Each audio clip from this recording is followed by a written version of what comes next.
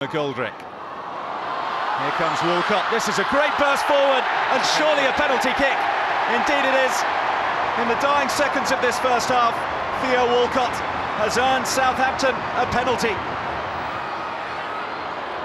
Well, there were 2 minutes to be added on, but we'll have a little bit more, and how significant it could prove. It's McGoldrick. He scored the winning penalty in the semi-final, and he gives Southampton the lead in the final.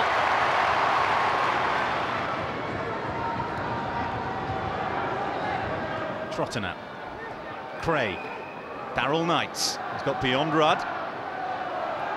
Here's Lorden. Cathal Lorden will go for goal! What a stunning equaliser from Cathal Lorden. Ipswich respond in the best possible way. What a fantastic goal this is, good build-up.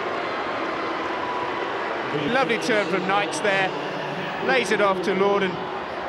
The defender's back off him. He just picks his spot, hits that in the...